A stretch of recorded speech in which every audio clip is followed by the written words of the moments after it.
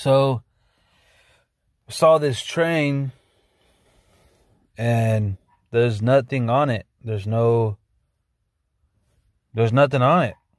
And I remember the last time I seen one that had, tanks, military equipment. I think one even had a helicopter on it. There was just a bunch of military stuff on the train, right?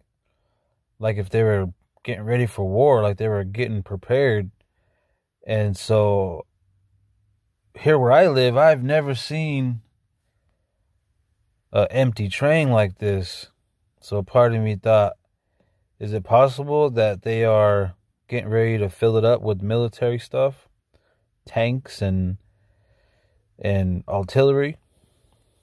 What do you guys think? I thought it was a trip seeing this morning on my way to church. Let me know what you guys think. Why is this train empty? What's going on here? Is it World War III? Let me know.